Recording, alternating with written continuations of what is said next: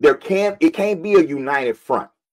It can't be a united front when you're walking in shame. You can't have a united front when you're ashamed of what you're uniting around.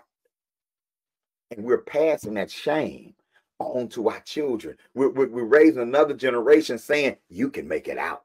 We're raising another generation saying, you can be somebody. What do you mean you can be somebody? You was born somebody.